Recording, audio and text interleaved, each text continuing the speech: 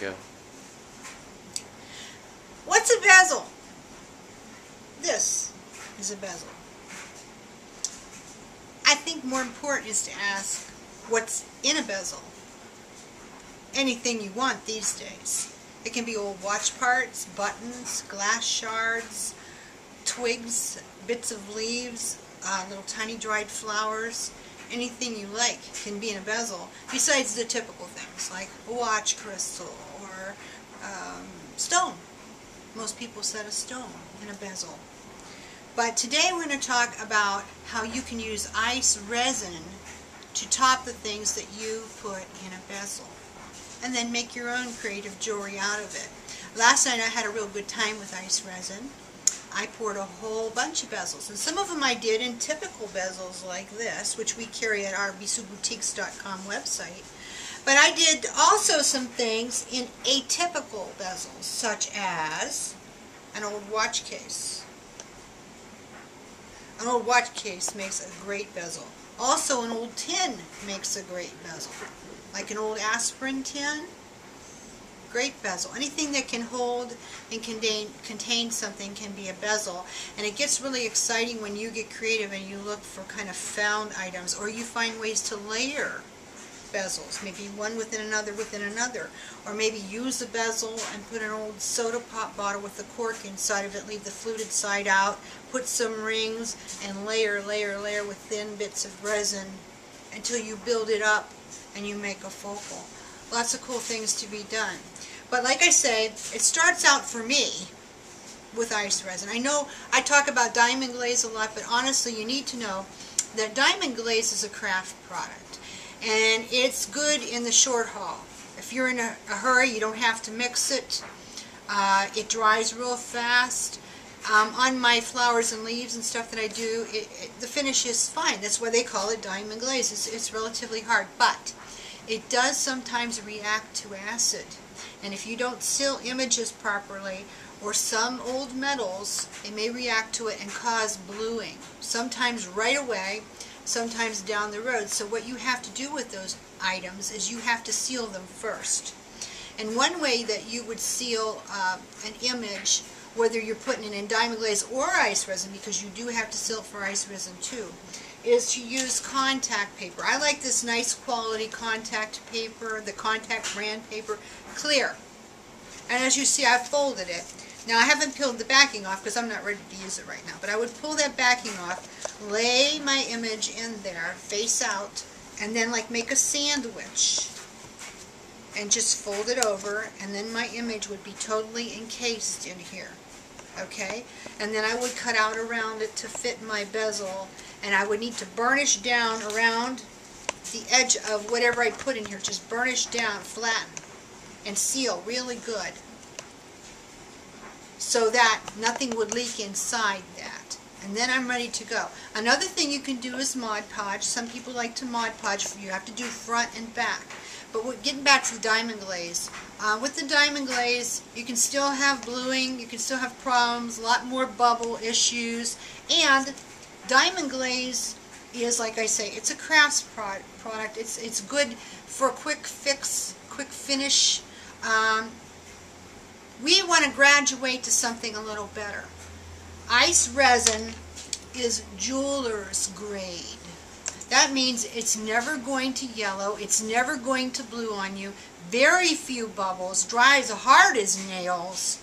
It's museum quality. So when you get to the place where you want to take your stuff to the next level, then you want a quality product like ice resin.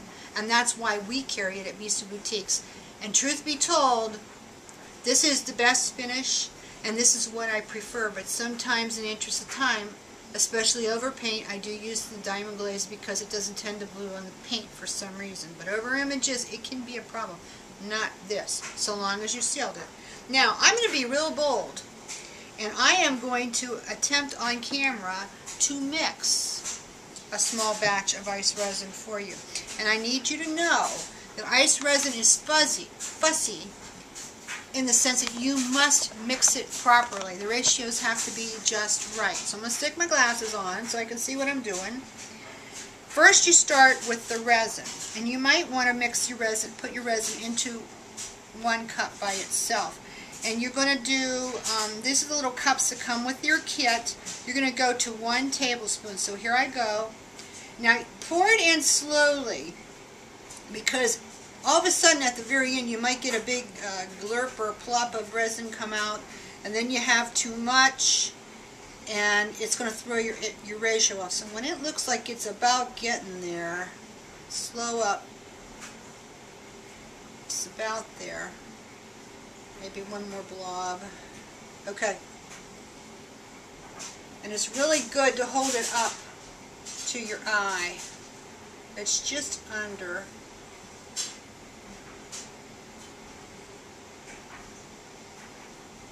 Okay. That's good. Don't worry about what's coming off the side of it. Right now. I'd like to get that back in the bottle though. I don't want to waste any because it's really good stuff.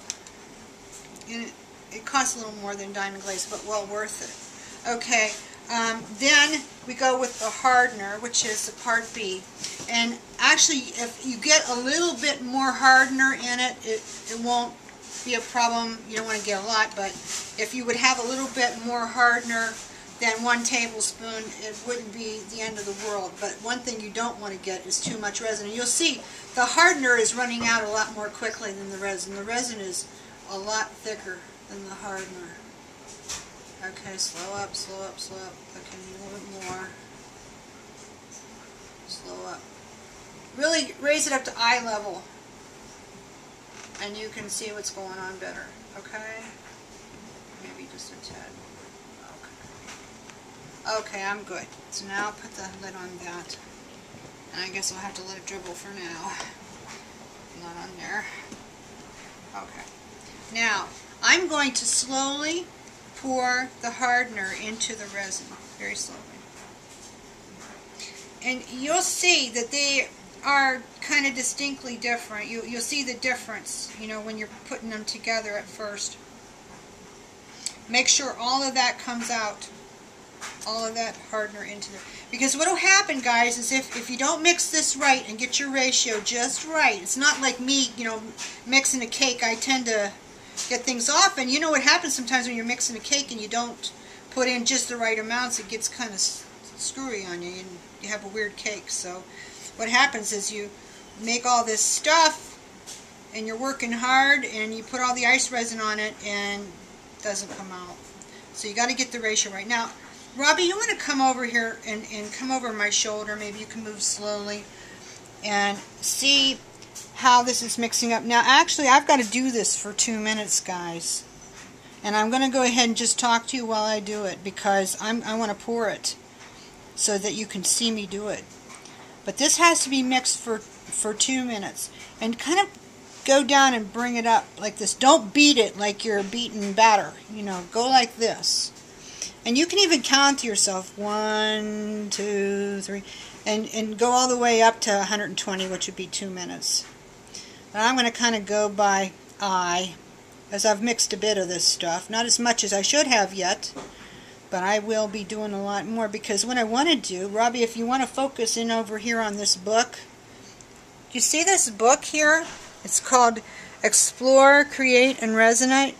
Well, this book, in my humble opinion, is the manual for ice resin.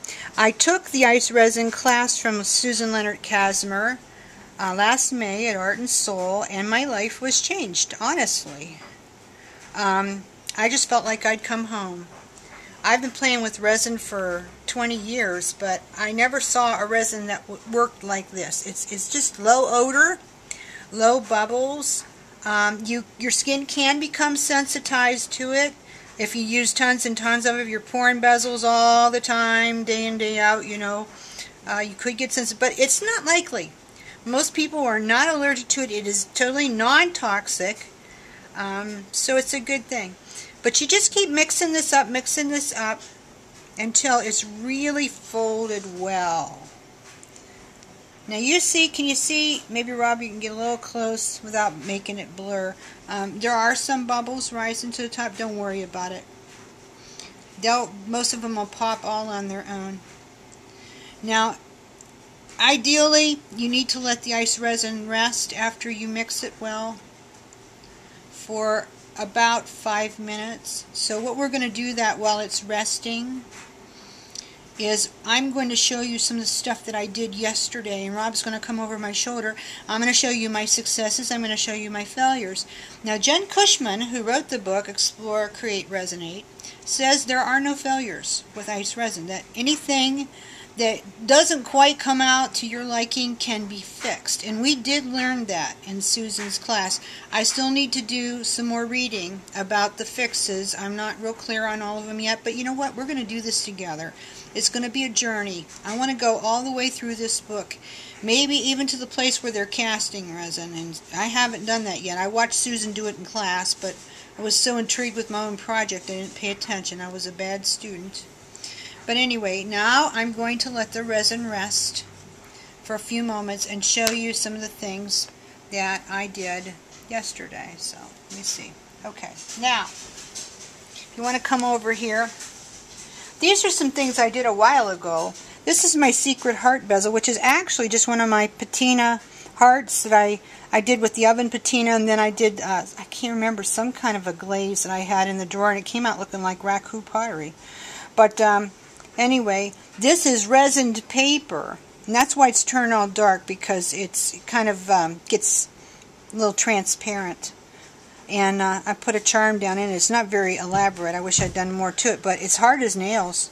I've had it a long time. And here's my steam pump ring that I've showed you so many times. This part here was done in Susan's class, and I applied it to the ring shank. Okay, these pieces are ones that I did yesterday, and they're just a little tacky. Now, ice cures in about 10-12 hours. If you come to a batch of ice and you touch it in 10-12 hours, is really, really, really sticky. If you got some sunshine outside, some hard sunshine, you could take it out in the sunshine for a while, or put it under a task lamp, and it should cure. But if it doesn't after 3 days, you may need to pour again and then top it, and then that might take care of it. I've done that. But these they're okay, but I stuck my finger on this one. I have a mark and I don't like it, so I may pour over it again. This one is an example of I did not get my image sealed tightly enough. I didn't burnish around the edge. So you see how this has gone dark? But it's a nice example of a double layer bezel. First I did the bottom bezel, then this one. So it's kind of cool. You know, with altered art, I don't really mind some of the darkening and stuff. It just looks old to me. But you know, you might have something where you really don't want that to happen. So in that case, you've got to be sure that you burnish your paper, your contact paper, down really good over it. You know, like you want to take a stick and just, you know, just push that paper down all around it so that there's no way that something can get in.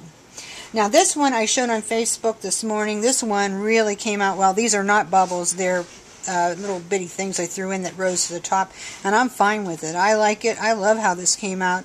There's watch parts and bezels and paper and buttons and pieces of mica. It's an old watch, a pocket watch. And see, I'll hang through this and I will make myself a fabulous pendant. This is mine. I'm not selling it. Don't even ask. I like it. I'll make some more. Maybe we'll start putting them on the website. This is a bezel that I did yesterday that it didn't top all the way out, and why it didn't is because if you see this glurp on the back, evidently this part here wasn't sealed. You know, there was some way that it could get out, so it leaked. Now I can clean that up. All is not lost. So what I'm going to do is, after my resin there is rested a little bit, I put a few art shards over that as a second layer, and I'm going to pour again so that I can get this up to the surface. And then I'm not going to clean this back off until I do that, because maybe that will provide a little bit of a seal for me, and then it won't be a problem. This one, the same way. I got some smudges on that. Can you see? It's kind of weird. Cool. What I did is I took a bamboo bezel, and see, I've got some cleanup to do here, and we'll get into cleanup probably in another video. But anyway, I took an open back bezel like this one here, and we're going to talk more about this in a minute. and I glued it on top of here so it would make me a deeper bezel. So there's an idea for you. Take a 35mm open back and glue it to a 35mm bamboo bezel from our website, and you'll have a deeper well for your bezel. I got a whole watch movement in there. But I need to put a little bit more ice resin over top of this because it's just kind of funky. I could leave it like that because it looks old, but I think I'm going to do it just to do it. Okay, now what's interesting here is this is an open back bezel as this was. Say, for example, you just had like a ring, like this. That would be an open back bezel, okay? I had a piece I did, here's one. You see, again, you had some leakage on this one. But what I did was I took this and I put it on top of this, glued the rim down, and then I inlaid into that after I'd set my image. And then, so it made me a deeper bezel, okay? So that did it.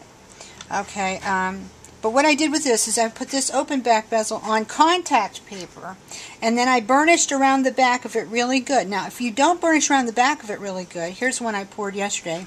This was a dumb thing. I put this on contact paper that had a wrinkle or a crease in it, so now it transferred to my resin. Not cool. Also, I had leakage all over the place. And it's just really weird.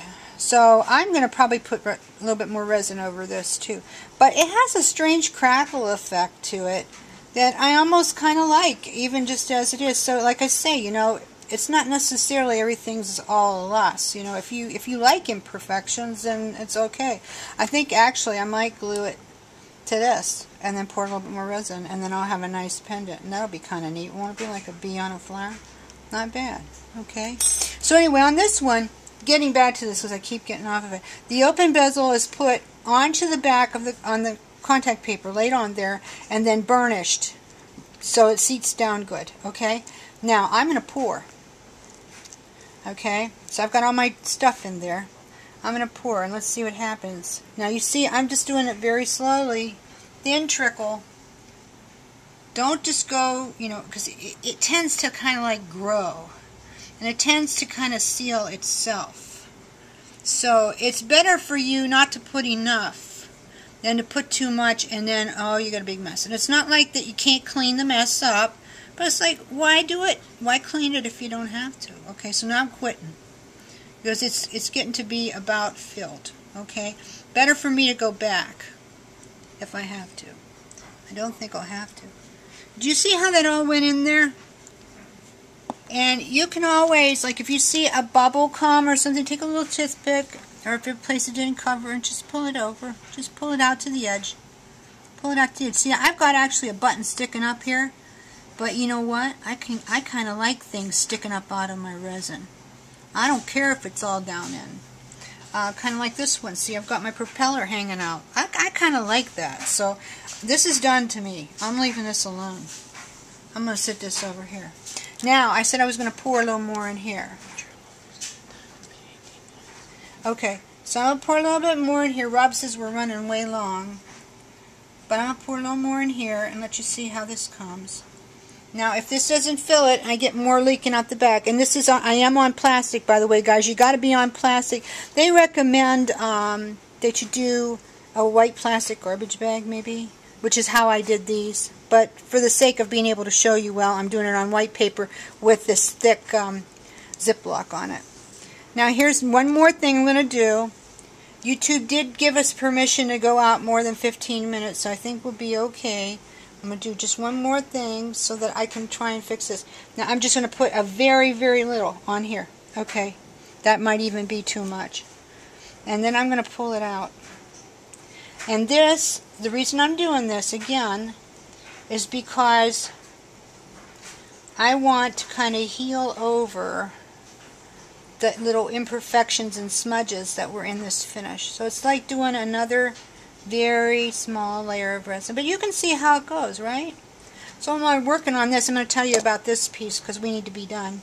That piece has no resin in it. That is just a collage sticking out of a bezel. And somebody asked me about that yesterday. Oh, do you have to do resin in it? Of course not. You can set down stones, of course. That's what bezels were originally for. Watch stuff under an art bubble. This is in a case of an art bubble right here. Okay, so you don't have to use a bezel with resin. I just think you should learn how if you haven't. And if you haven't used ice resin yet, you need to be doing it. So anyway, if you have questions, message me. Message me at Facebook, would you? Under Brenda Sue Lansdowne or B. Sue Boutiques. The YouTube message isn't working really good for me. A lot of times when I go to respond to you, it's saying error and it won't go through. So get hold of me at Facebook if you would, or through my website, bsueboutiques.com, and I will answer you and we will talk about resin. So till next time, for the next thing we do out of Jen's book, get some ice resin and start playing because you'll never look back.